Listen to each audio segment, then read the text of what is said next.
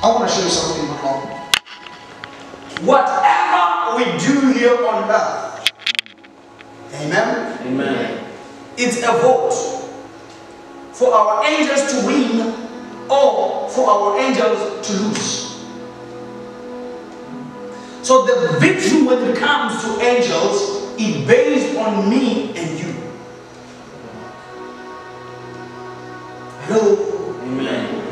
Victory when it comes to the angel is based on me and you. We are the one who can cause our angels to win, and we are the one who can cause our angels to lose. Some of you may be asking, how so, Pastor?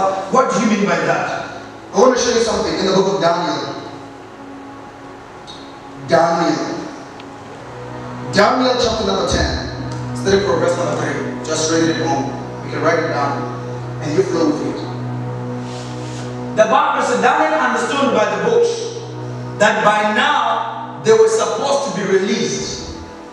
Daniel chapter number 10 verse 3. Hallelujah. And then you flow with it. So he understood by the books that they were supposed to be released. And guess what he did? Oh, glorious Jesus.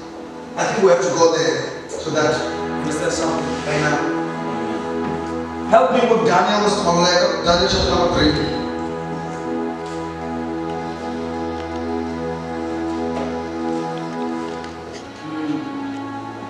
Over there.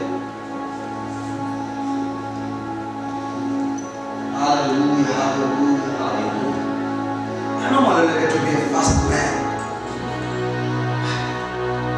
Daniel chapter number 3. Don't say we brought the screen here for nothing. Amen. We must get Daniel.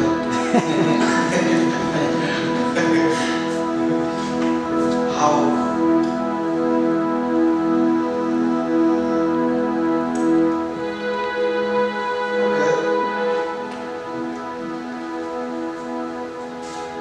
Can we read it together?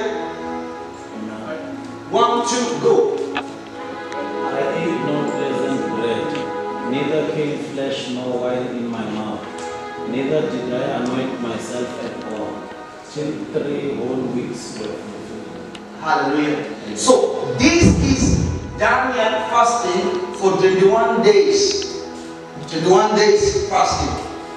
Amen. After when you have realized through the books that they were supposed to be released, he said, I ate no pleasant bread. In other words, he had no desire for fleshly things. Amen. Oh, hallelujah. Amen. He had no desire for fleshly things. And I want to show you how the angel greeted him. Let's go to verse number 10. Mr. Malaka. Verse number 10.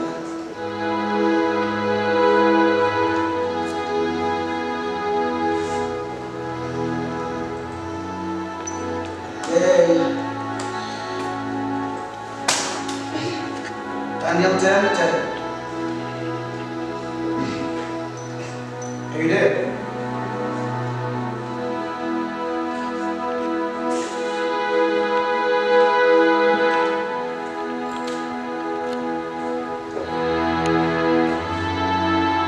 Daniel 10:10. Oh no. Next week, please don't tell me to bring the screen. Amen. I wish you saw how we struggled to put this thing out there. 10:10.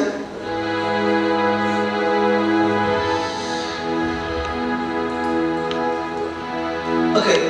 Can someone go for King James? You should read it for us. Daniel 10:10.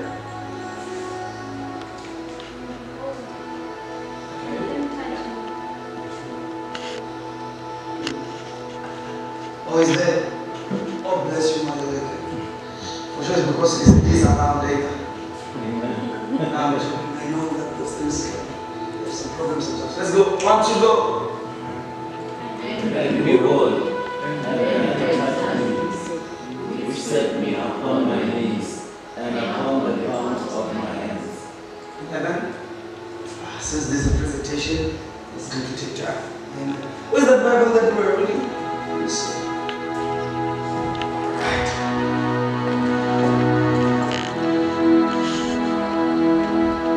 Hallelujah. Amen. All right. And then it says, and is it up to me, O Daniel, and man, this is verse 11,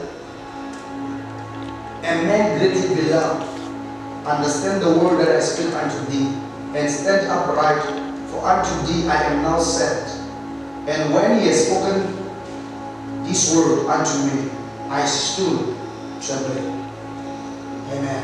Amen. Then said he unto me, fear not, Daniel, for from the first day thou did not set thy heart to understand, and to test themselves before their God. Their word were here, and I'm come for their words. Amen. Amen. So look, I want to show you something. Daniel, he said that he did not have a desire for what? For bread or for fleshly thing. Amen.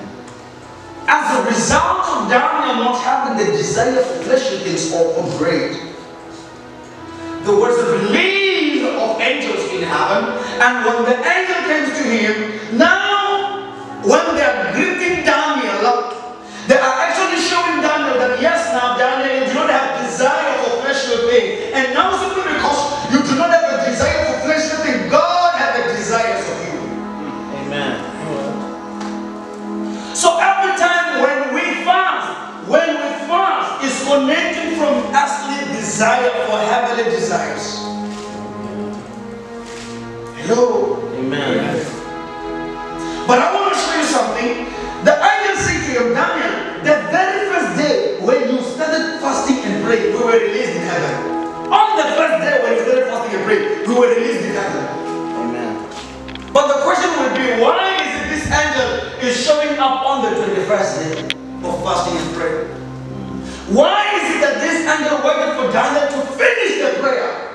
Or to be on the 21st day for the angels to show up? The angel said something to him. He said, the day we're released in heaven, on my way coming to you, there were demonic angels that held me in heaven realm for that 21 days. I was coming with your answer, but I was held in heaven realm. Simply because you continue in prayer, that's why I was released.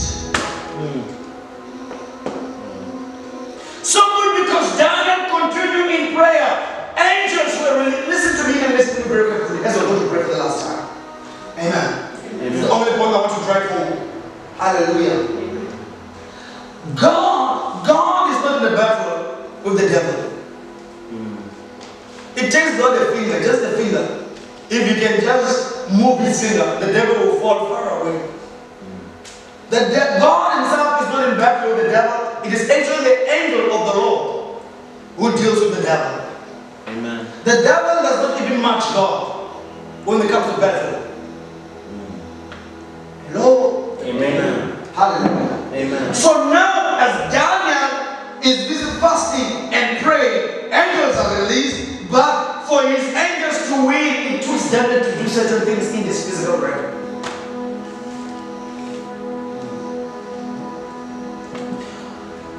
My message is simple this beautiful morning. Amen. My message is simple this beautiful morning. That whatever you do concerning the word of the Lord in this physical world, it triggers a release.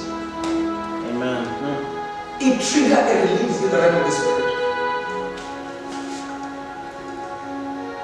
So check your life. Amen. Check your life. Is the thing that you're doing triggering the release of the Lord, or is the thing that you're doing triggering demons? Hallelujah. Amen. Listen to me and listen very carefully. A lot of time, when we are about to receive a major breakthrough, the devil sends temptation. You remember when I told you that behind every temptation there is a grave waiting to bury your destiny? And I repeat, and I'm saying that there is something even today, that every time when there is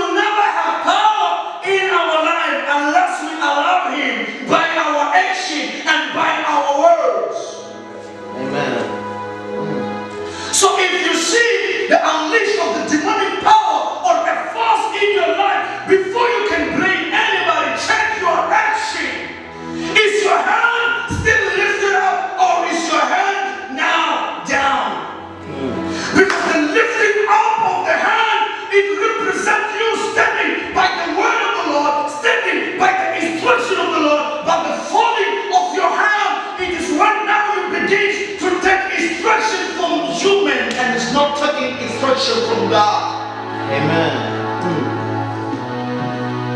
I want to ask you a question as we're going to pray. I want to ask you the question as we're going to pray. Joseph was a slave, right?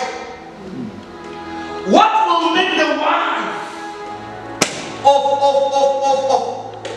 a man who was so honored in Egypt,